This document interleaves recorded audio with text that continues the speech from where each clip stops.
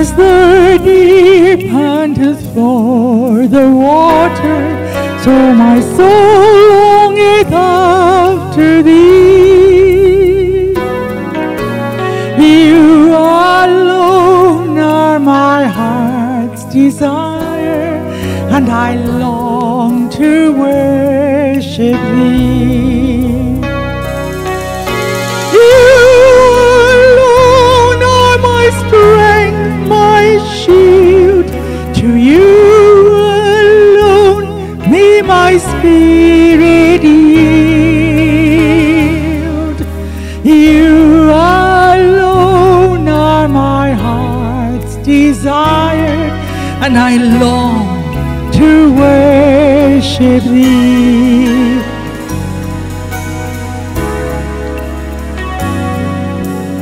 You're my friend and you are my brother, even though you are a king. I love you more than any other, so much more than anything.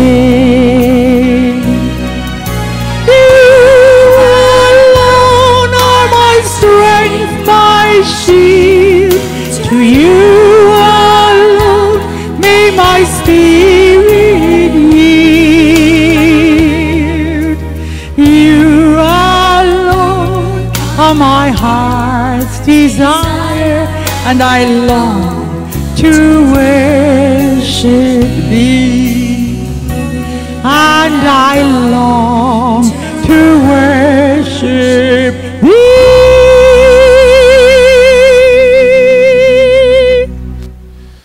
Hallelujah. Praise the Lord. Amen. And welcome to this Saturday evening Bible study. Amen.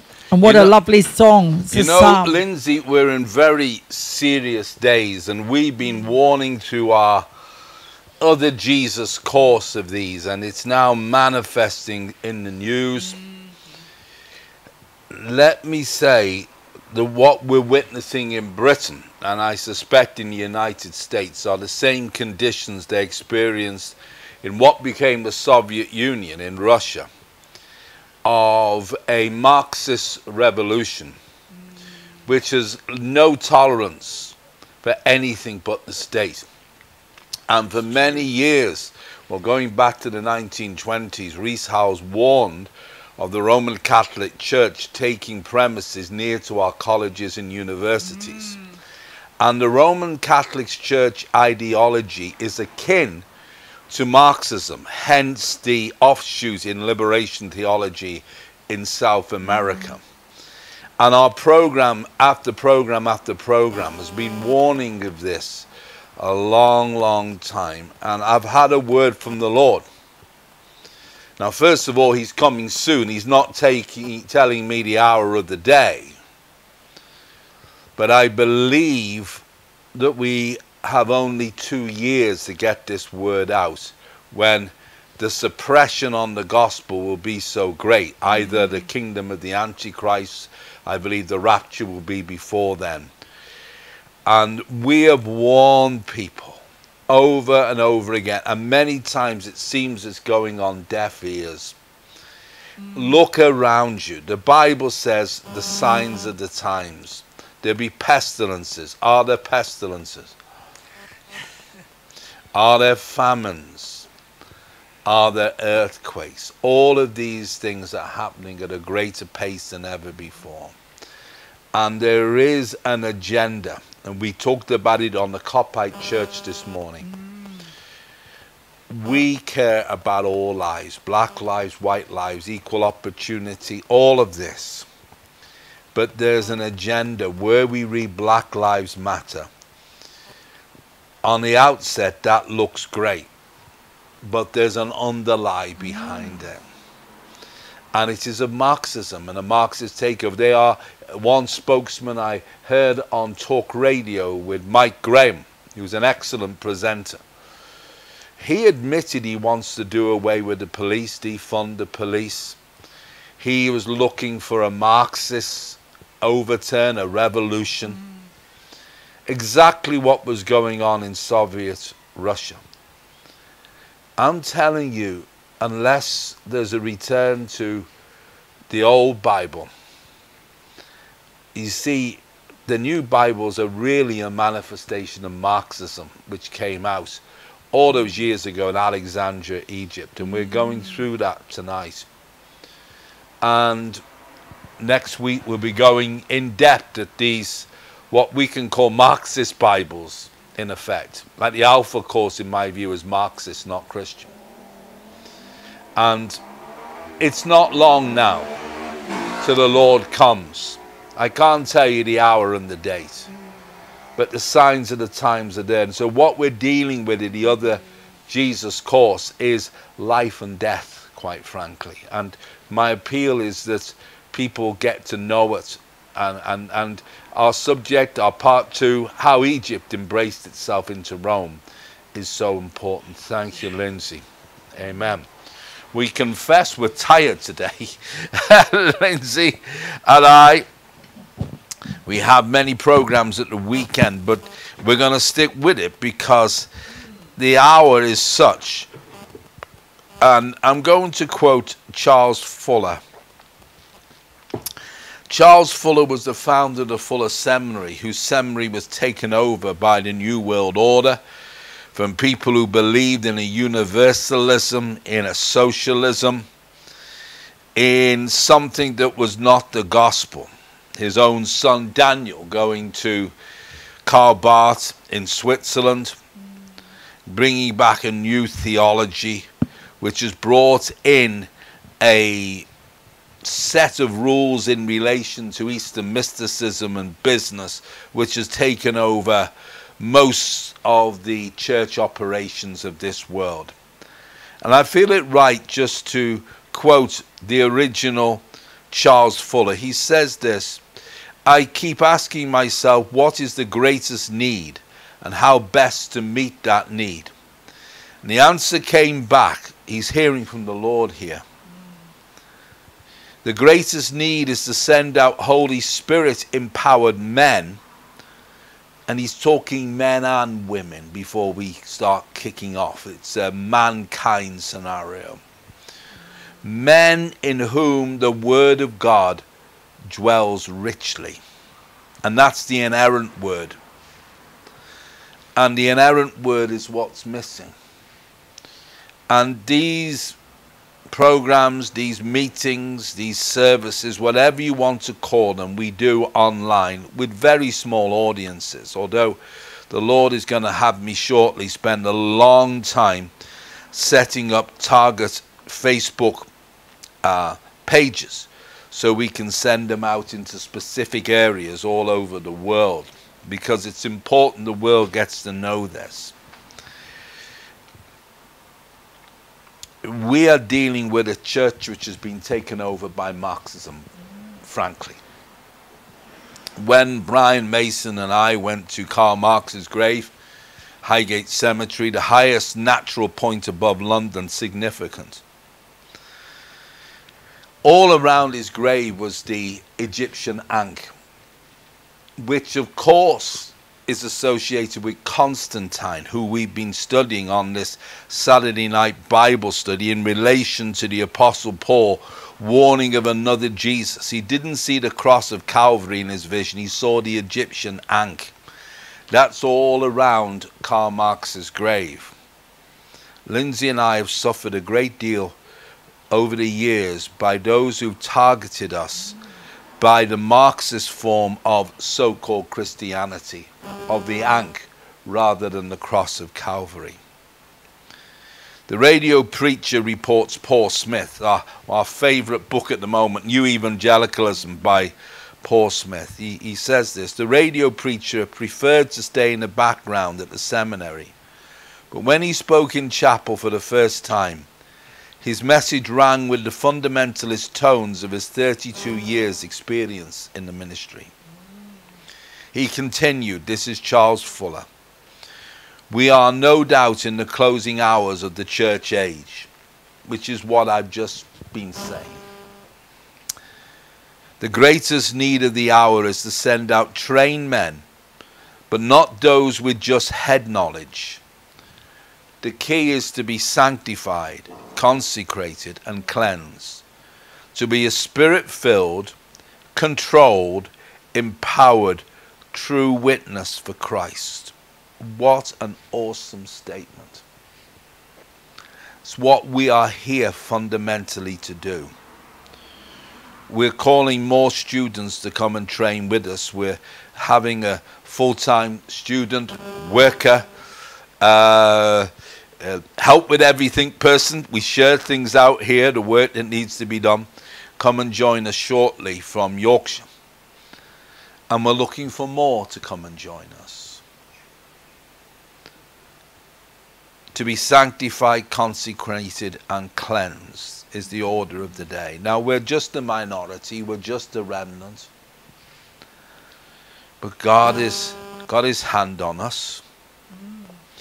Paul Smith concludes this passage referring to Dr. Fuller, saying, an all-important theme in the holiness tradition that had contributed much to fundamentalism was spiritual cleansing.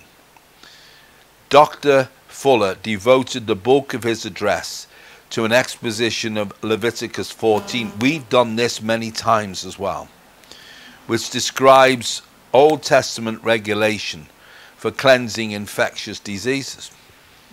It's namely referring to the leper. We've done this many times. And that atonement was made for the leper. I believe we're on the verge of seeing a Russian Marxist style. I'm not talking Putin Russia. I'm talking the Russia of the revolution, of Stalinism. I believe we're on the verge of it in Britain, in America. And that the New World Order is of a Stalinist regime which gives little tolerance for different views, different opinions, and different passions. And that political correctness has been brought in as a precursor for this. There's certain things we're not allowed to preach on the transgender debate, on the homosexuality debate. We're not allowed to talk about that already. We're not allowed to give God's perspective. You can read it for yourself, but we're not allowed to give it. We're dealing in the end times, as Dr. Fuller stated. I believe you need to get a hold of what we're saying in these programs. Now, even though we're tired, even though Lindsay and I are working all the hours of the day and night, there's times we chill out at night, and we like to watch wholesome programs, we like travel programs, we like to look at God's creation, and are blessed by watching many of these with Bill Nighy, Chris Tarrant, Tony Robinson, and so forth, others as well, Michael Portillo. Look, holiness is about living the life all the time. That doesn't mean being a religious freak, anything but. We can appreciate God's creation. We appreciate living in one of the most beautiful parts of the world, and living on a main street which is a conservation area. It's a beautiful street with old houses. Our studio here is 200 years old. And we've been brought here by the Lord with lovely people who have, to a certain degree, been protected from this Marxist takeover, because they're farming folk and fishing folk. And I was touched by, who is that wonderful guy with the long hair like me? Davy Brown. Davy Brown. Davy Brown is an old mission hall man, the man who came on Talk Radio to talk of universities. Oh, sorry, the other one. Neil Oliver. Sorry. He said this on Talk Radio this week. He said, don't go to university. Get yourselves a job and buy books and study yourselves. He has seen the Marxists take over the education system. We ourselves have a grandson. Look, Lindsay and I have no money of our own. When I say have no money, yeah, you'll see us go to the shop. I'm talking about money like savings and all that kind of thing.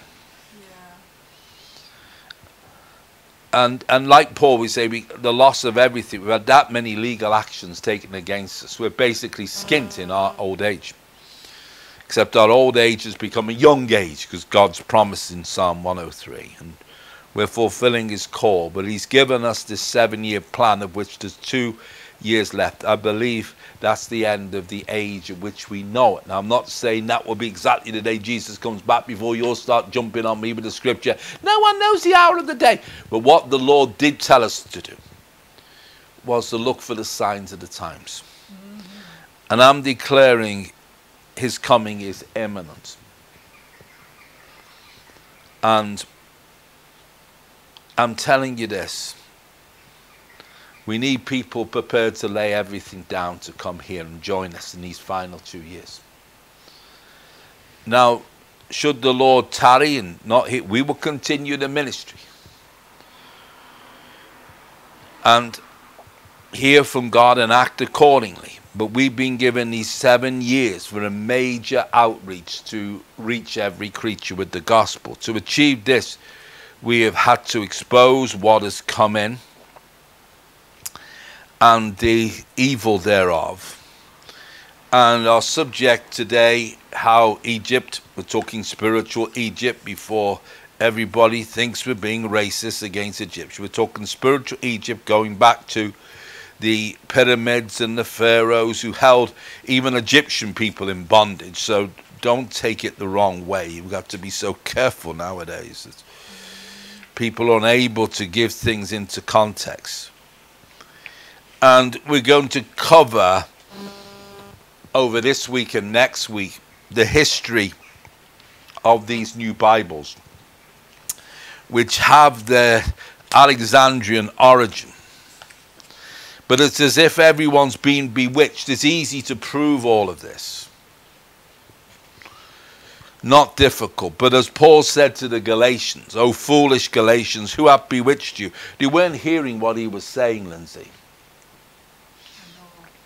That ye should not obey the truth, before whose eyes Jesus Christ had been evidently set forth, crucified among you. This only would I learn of you, received ye the Spirit by the works of the law, or by the hearing of faith? Are ye so foolish, having begun in the Spirit, ye now made perfect by the flesh? And we have said many times on our programs of the Nestle Aland Committee, the Vatican and the Bible Societies coming together to revise Bible after Bible, different doctrines, every edition. It's brought such an instability. We saw it at the Elam Bible College, let me tell you. Probably the greatest evil I saw in my life, the undermining of the vision of George Jeffreys, and more importantly, the undermining of the true Word of God.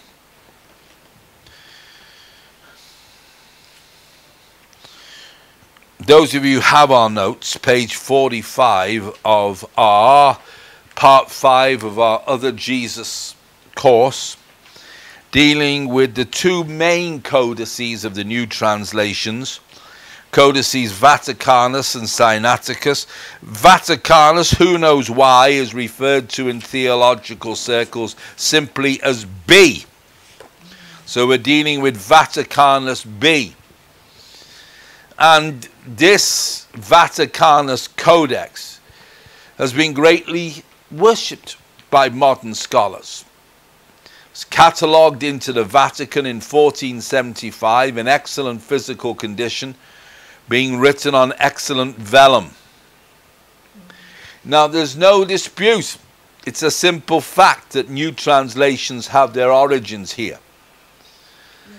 And to us, it's incredible. The Protestant churches, Luther himself having a translated Textus Receptus into German, that those following the Lutheran clan should then embrace Vaticanus above what Luther embraced. So those who are controlling the Bibles is the same grouping that has brought severe persecution against Christians since the very inception of the Roman Catholic Church, even going back to the days of Constantine.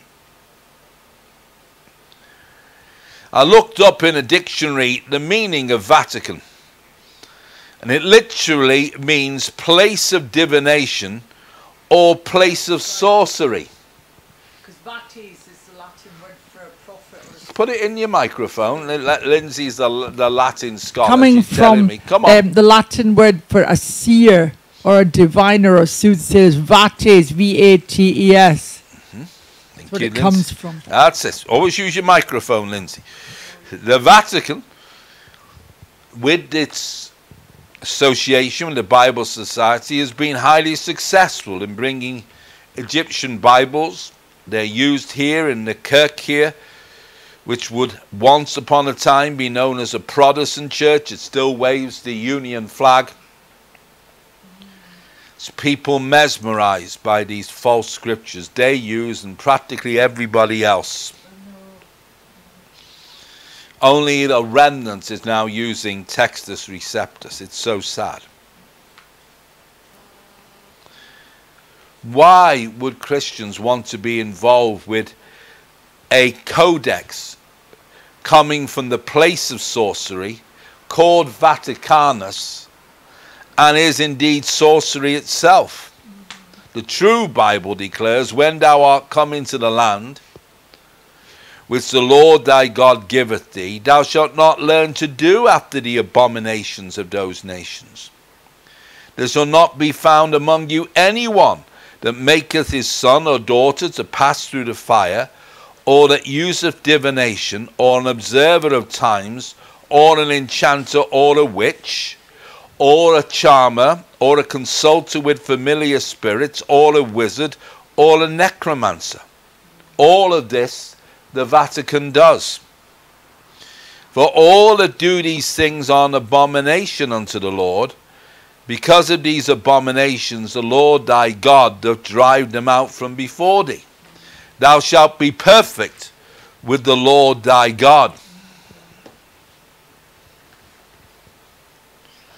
I read too online about Codex Vaticanus. It's described as one of the most important manuscripts for textual criticism, is a leading member of the Alexandrian text type, heavily used by Westcott and Hort, probably the main codex alongside Sinaiticus and Alexandrinus, in what they called their original Greek of 1881. Now, Lindsay is a teacher of ancient Greek. So we learn from Westcott and Hort that Greek began in 1881, Lindsay. Is this a new revelation for you? Use your microphone if you're going to speak. Who are they to say what the original Greek was? Yeah, there you go. Lindsay is a classic scholar. So the whole concept of this is just hilarious to her, if it wasn't so tragic. Now, David Cloud described the Vatican setting that is home for Codex Vaticanus, and he questioned as to whether God would keep his preserved word under the Egyptian obelisk of pagan Rome. David Cloud wrote this. He said, the home of Codex Vaticanus is unholy, certainly not the place one would expect to find the preserved word of God. I toured the Vatican in 1992, and again in 2003, again in 2005, as was astounded as how pagan the place is. Reminds me of the many idolatrous temples we have visited during our years of missionary work in Asia. Fitting to the home of the man who claims the titles and positions of Jesus Christ, who accepts adulation, the Vatican's a monument to idolatry and blasphemy and man's shameless rebellion to God's revelation. There are statues and paintings of all sorts of pagan gods and goddesses. There are statues of Mary and the popes and the saints, so-called, and angels and the infant Jesus and crucifixes. The Vatican Library contains large paintings of Isis and Mercury. The Cathedra Petri, or Chair of Peter, contains wood carvings that represent the labours of Hercules. And the massive obelisk in the centre of St. Peter's Piazza hails from Egypt and is a pagan object. Now, near the main altar of St. Peter's is a bronze statue, apparently of Peter, sitting in a chair. It's reported this statue was originally the pagan god Jupiter that was taken from the Parthenon in Rome. The Pantheon. Parthenon. Where's the Parthenon? That's in Athens. If you've got a Greek scholar next to you, you'll get put right. The Pantheon in Rome, when it was a pagan temple. Lindsay, was the Pantheon a pagan temple? Yes, it was. It was built in the reign of the Emperor Augustus by Agrippa, a dome-shaped building, and it was dedicated. The Pantheon means all the gods. It was dedicated to the 12 main gods of Roman religion. Yeah, they moved it into St. Peter's Basilica and renamed it Peter.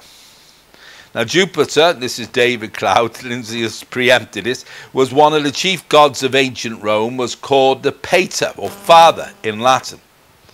And 1 foot of the statue is made of silver, and Catholic pilgrims superstitiously touch or kiss it. In fact, the Vatican is one gigantic idol. The great altar over the supposed tomb of St. Peter is overwhelmed by massive golden spiraling columns that look like coiling serpents. I believe we're dealing not with the seat of Peter, but the very seat on earth of Satan himself.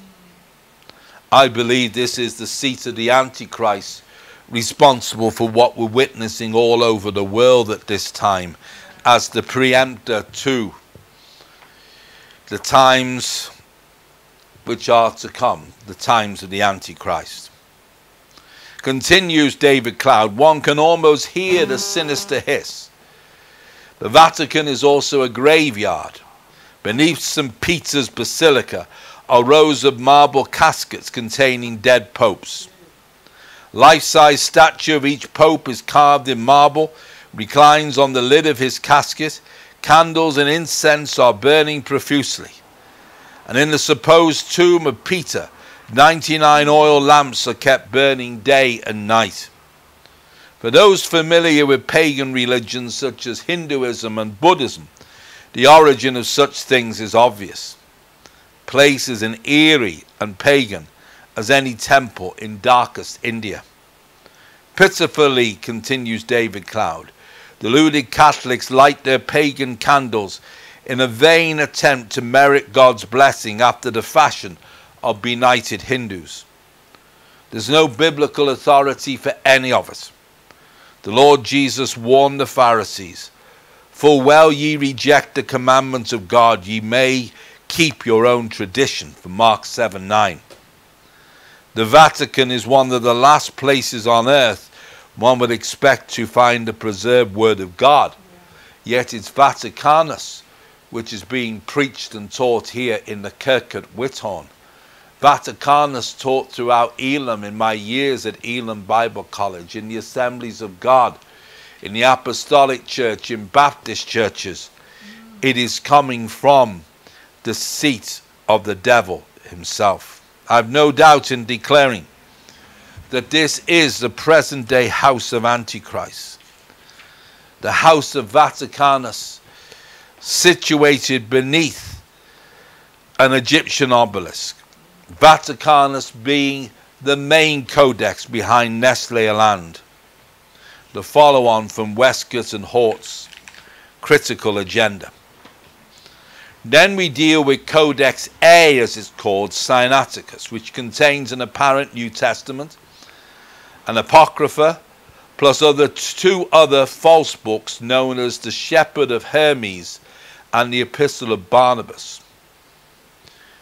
This ludicrous piece of writing omits, like Vaticanus, Mark 16:9-20, which we find omitted likewise in the NIV, incidentally. declares that signs confirm the pure word, but Sinaiticus is far from pure.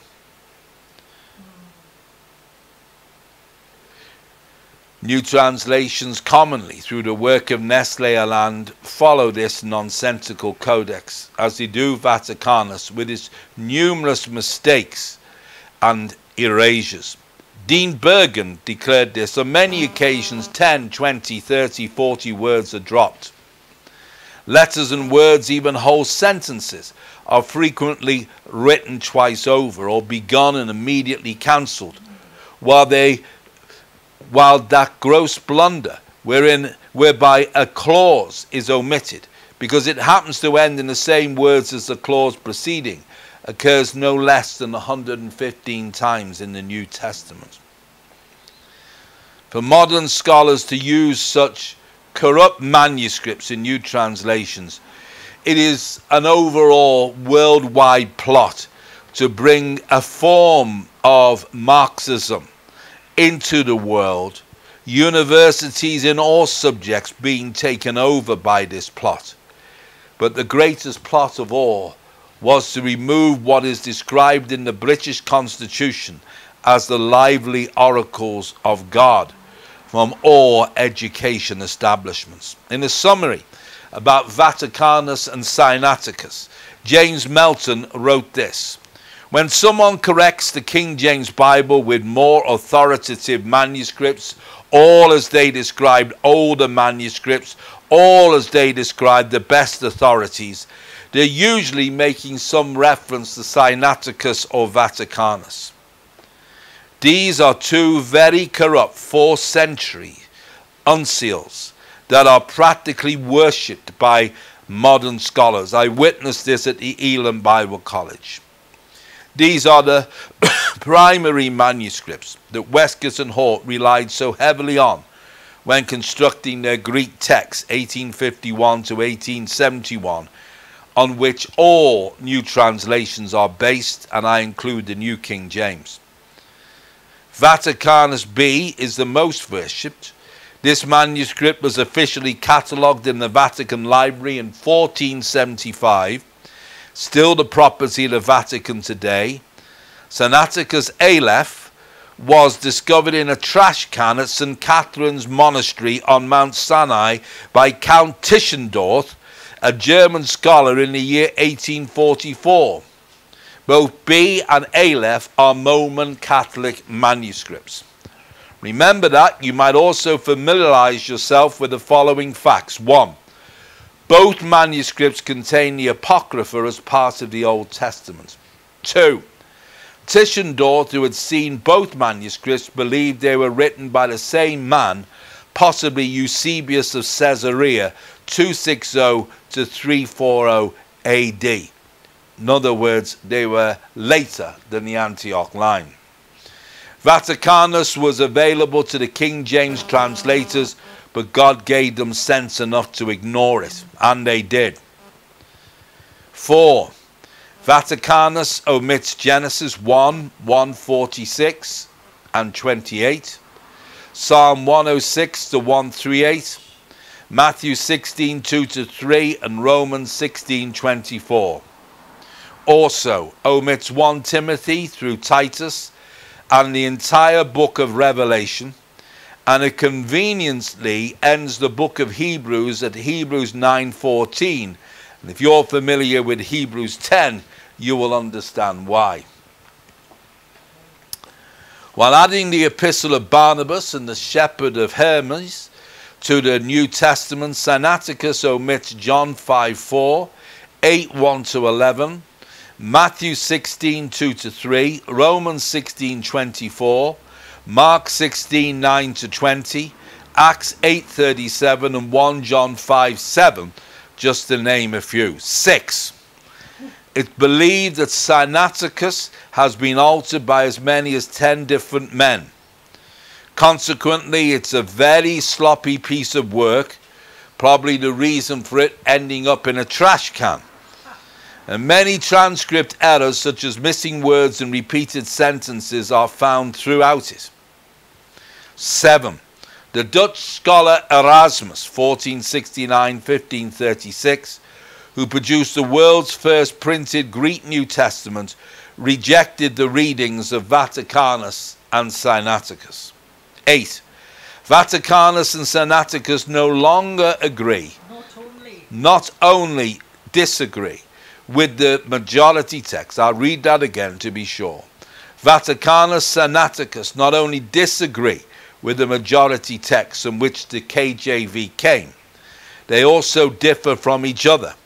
In the four Gospels alone, they differ over 3,000 times. Now this is point 9, when someone says that B and Aleph are the oldest available manuscripts, they are lying. If you've been a church referring to what's known as the original Greek, your preacher, your vicar, your pastor, your minister, whatever he calls himself, is a liar. They lied to me at Elam Bible College consistently, and they should return our fees, our monies, our expenses for calling it at that time a Bible college when the Bible was not opened once. There are many, continues James Melton, Syriac and Latin translations from as far back as the 2nd century that agree with the King James readings. For instance, the Peshitta 145 AD, notice how much earlier it is to Vaticanus. And the Old Syriac 400 AD, both contain strong support for the King James readings. There are about 50 extant copies of the Old Latin from about 157 AD, which is over 200 years before Jerome was conveniently chosen by Rome to revise it. Then Ulfilas produced the Gothic version for Europe in AD 330. The Armenian Bible, which agrees with the King James, has over 1,200 extant copies and was translated by Mesrob around the year 400. Sinaiticus and Vaticanus are certainly not the oldest and best manuscripts. You, my friends, are being constantly lied to in your churches. You, my friends, are being brainwashed consistently day after day and moment after moment. And to conclude tonight's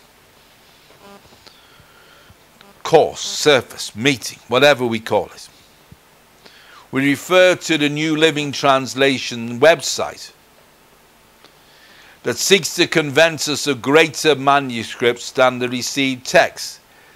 The NLT referring to Jesus as being like a God rather than the begotten Son of God. This is what the NLT website declares. The upshot of the 19th century and 20th century discoveries and publications of better Greek texts is that we now have a Greek text that is far more accurate than the Textus Receptus. Subsequently, English versions like the NLT that are based on the better Greek manuscripts are superior to the KJV, which is based on the Textus Receptus. You are lying bastards. A bastard is someone in the English, a biblical word that describes people without a father. The Bible declares that those who take out and put in have their names no longer in the book of life. Hence they are without a father. So those of you who think I'm using sweary words had better get to learn the English language. A bastard is someone without a father. And these are bastard texts you've been reading in your church. If it's an NIV, RSV, NASB, ASB, Message, NKJV. How many more are there, Lindsay? NLT, ESV, loads of them. Good news.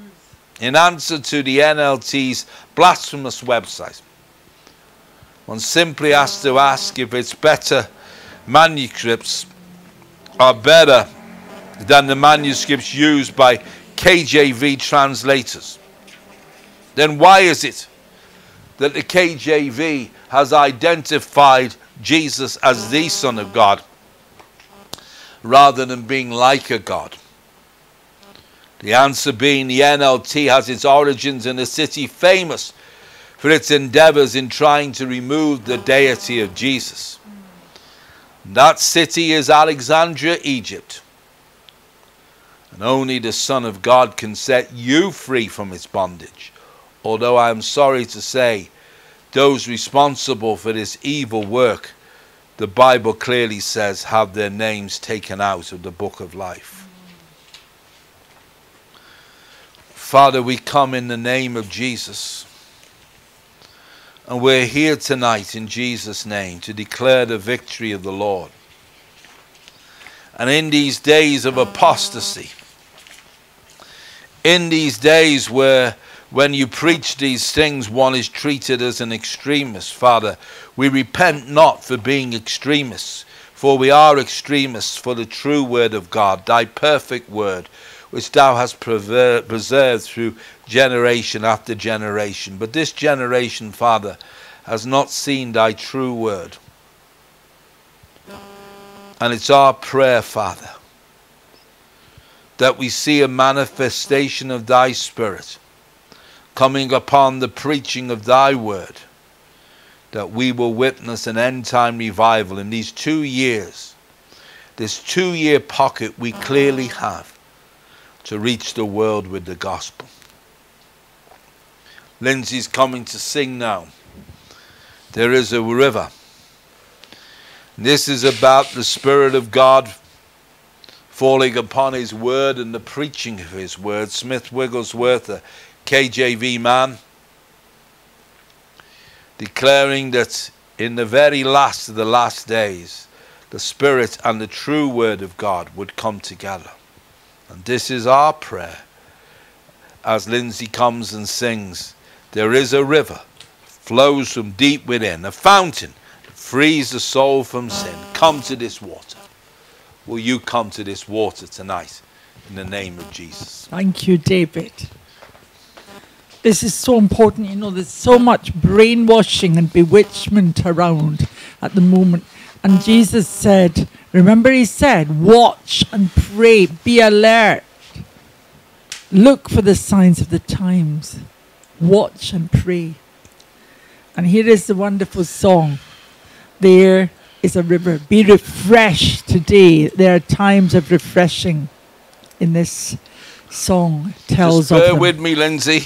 I'm getting the Here we track are. ready. Have we got the orchestra ready? Yeah!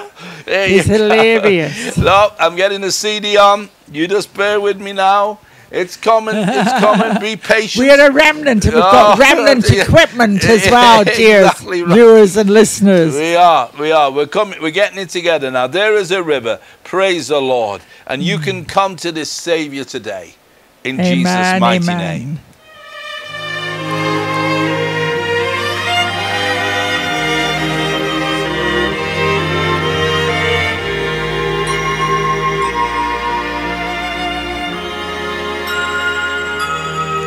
There came a sound from heaven. It was like a mighty rushing wind. It filled their hearts with singing and gave them peace within.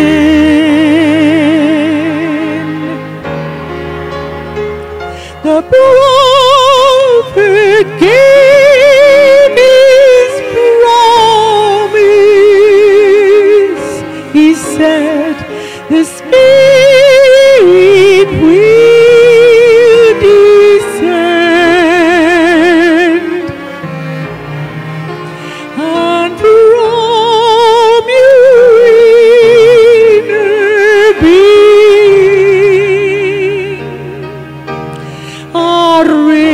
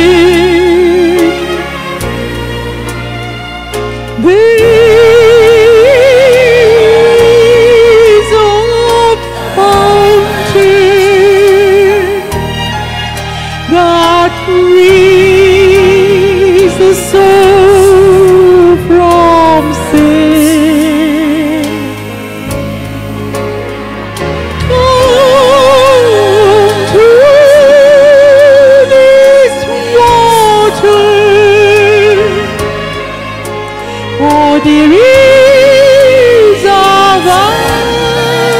supply.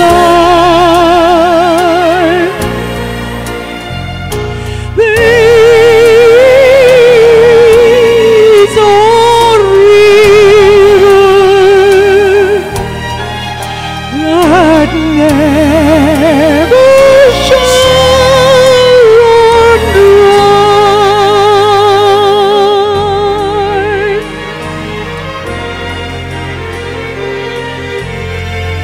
There came a thirsty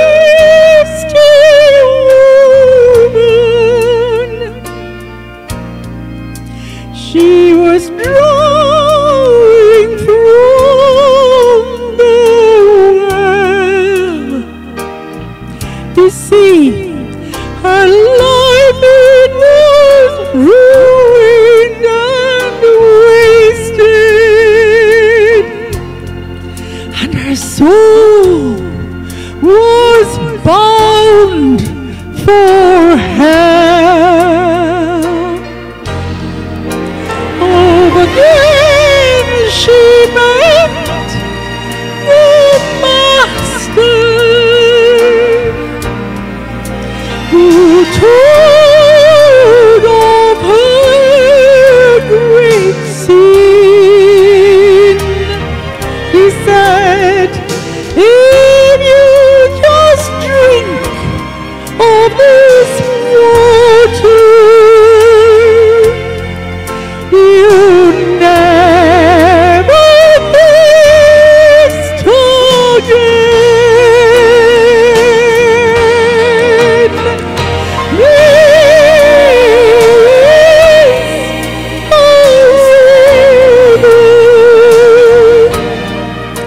That flows from deep within.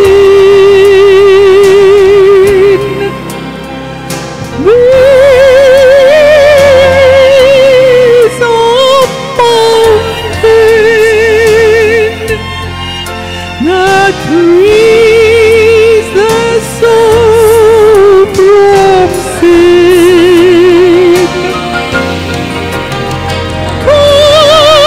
Come to this water, for there is a vast supply. These are rivers that never shall run dry.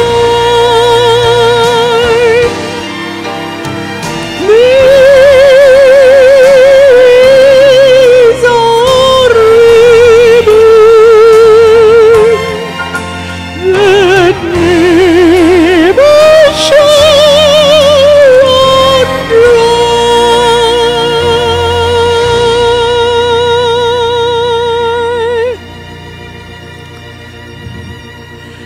Goodbye, dear viewers and listeners. Till next time, God bless you. Remember, watch and pray. Stay awake. Look for the times, the signs of the times. Amen.